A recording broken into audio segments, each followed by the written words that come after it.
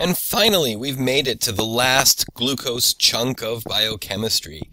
The next 3 lectures will focus on the metabolism of amino acids, completely different topic for us, and then we wrap up with photosynthesis as well.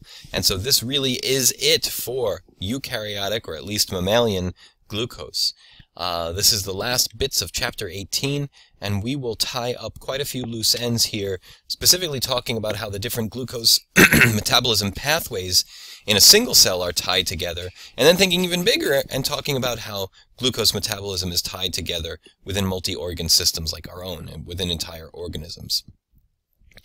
So if we're going to be tying multiple pathways together, what we're really talking about is controlling overall carbohydrate metabolism within a single cell.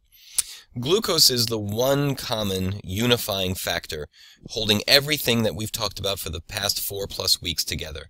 Whether we're discussing glycolysis, gluconeogenesis, the citric acid cycle, the synthesis and breakdown of glycogen, at its core for all of those pathways is glucose. In fact, some of these pathways are reversals of each other. Gluconeogenesis is essentially the reversal of glycolysis. The synthesis of glycogen is essentially the reversal of glycogen breakdown. And so glucose is kind of cycling through these pathways throughout the cell. So with glucose being so central to metabolism in general and so central to all of these pathways specifically, and in addition, having these opposite or opposing pathways almost fighting with each other, the question really becomes, how is it all controlled? How does a cell know where to send glucose, what to do with glucose, and how does a cell not get stuck in kind of an infinite loop where glycolysis occurs and it's followed by gluconeogenesis, and glycolysis occurs and it's followed by gluconeogenesis? How do cells know not to get stuck in the rat's wheel of glucose to pyruvate to glucose to pyruvate to glucose to pyruvate? And that's what we'll talk about here. Got a bit ahead of myself there.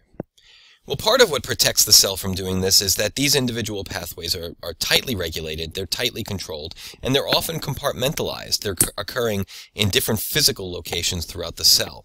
And so by keeping them separate, both physically and from a regulation point of view, we can kind of stop these infinite loops from occurring.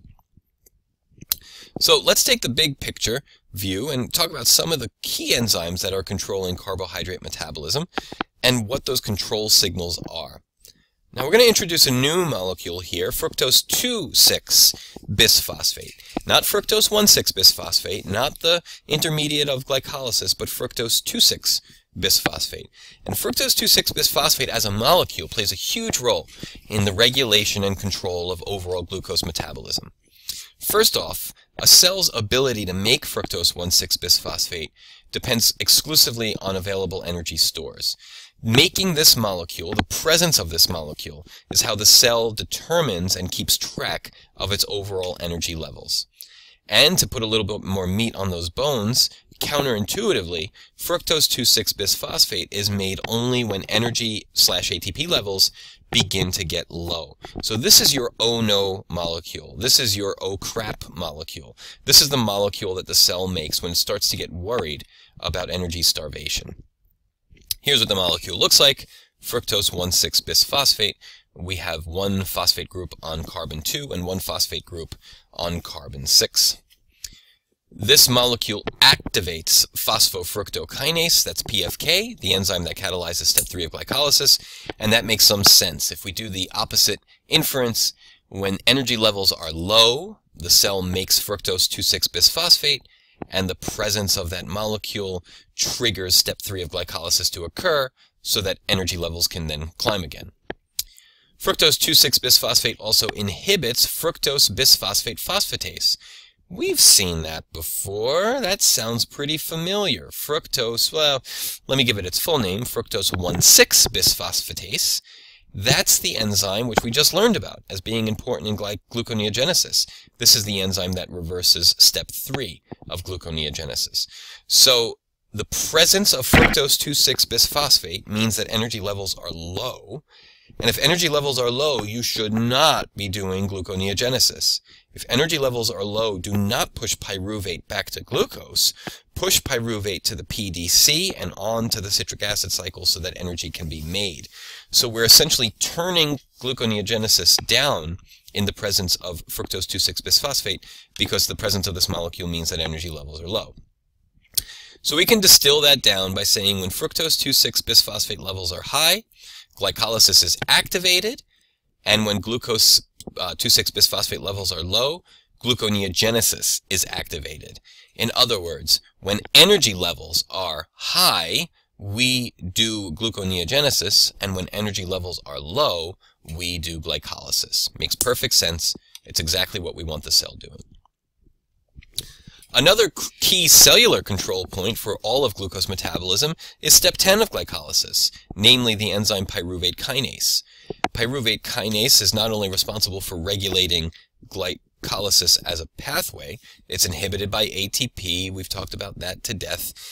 It's activated by fructose 1,6-bisphosphate. We mentioned that as well in a challenge question. That keeps glycolysis from backing up. If the first half of glycolysis is going quickly, then we want the second half of glycolysis to go quickly as well. Well, when phosphofructokinase or PFK levels are inhibited, we stop glycolysis at step 3. That causes a backup of step 2 and step 1. As glucose 6-phosphate levels climb, that inhibits hexokinase, and when hexokinase shut down, glycolysis shuts down entirely. Glucose can no longer be used for glycolysis. Free glucose levels start to climb, and that triggers the synthesis of glycogen so that that excess glucose can be stored. So you start to get the idea that everything we've been building to all these weeks really represents a constant and dynamic crosstalk and backtalk between multiple pathways. Different pathways are literally speaking to each other in a biochemical way, giving each other an idea of where they lie in the pathway. Are they going fast? Are they going slow? Are their intermediate levels high? Are their product levels high? And also keeping tabs on overall energy levels through primarily ATP levels. And so as one system shuts down, another system activates to absorb the excess reactant that's there, and vice versa is true as well. So pretty amazing how complex and robust the cellular communication is with pathways like this, so that none of these balanced pathways get out of whack. And the same is true on a larger perspective. The same kind of thing in general, in principle, is happening among different organs of our entire body. So we'll close with that. Large, complex organisms, such as ourselves, don't only have to compartmentalize their activities in a cellular way, we can actually compartmentalize activities in an organ system way. We can divide the chores of carbohydrate metabolism among different organ systems to make it more efficient. And one such system that does this is called the Cori cycle. The Cori cycle is essentially a cycle of metabolic intermediates between the liver and the muscle. Glucose metabolism specifically is cycled between these two cell types. Glycolysis occurs primarily in the muscle, and gluconeogenesis occurs in the Cori cycle, primarily in the liver.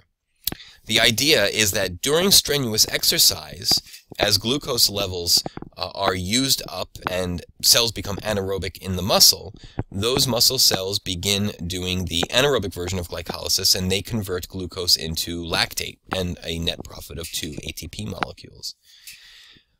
As that lactate begins to build up in muscle cells, it's going to be cytotoxic. Muscle cramps will develop, but at even higher levels of lactic acid, those muscle cells will start to die. So the muscle cells offload that lactic acid into the blood. The blood then carries that lactate to the liver. And the liver, being the filter of all things bad in the blood, absorbs that lactate from the bloodstream. In the liver, that lactate is converted to pyruvate in a single redox reaction.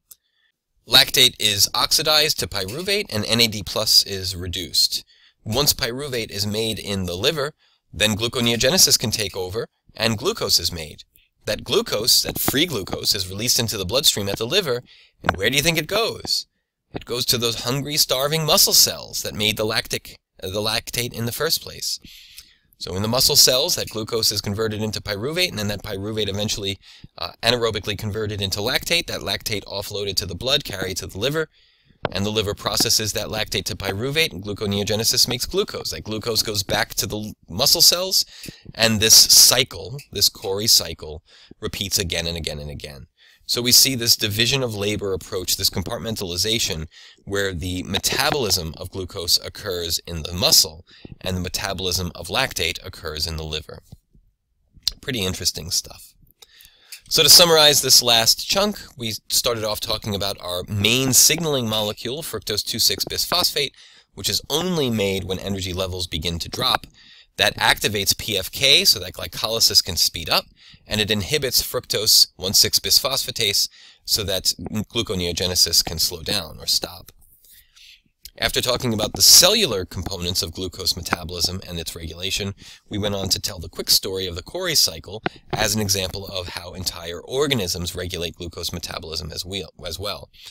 And here it was the idea that there is glucose in the muscle that is metabolized all the way to lactic acid when those muscle cells are anaerobic. That lactic acid is then put into the bloodstream, carried to the liver, the lactate converted into pyruvate, the pyruvate converted into glucose by gluconeogenesis, and then back to the muscle that glucose goes to repeat the process again. So that is it, folks. That is it for sugars. We will see glucose again at the very, very end of photosynthesis in the very, very last lecture. But for all intents and purposes, our next and last 3 lectures of this course will be spent on topics other than glucose metabolism.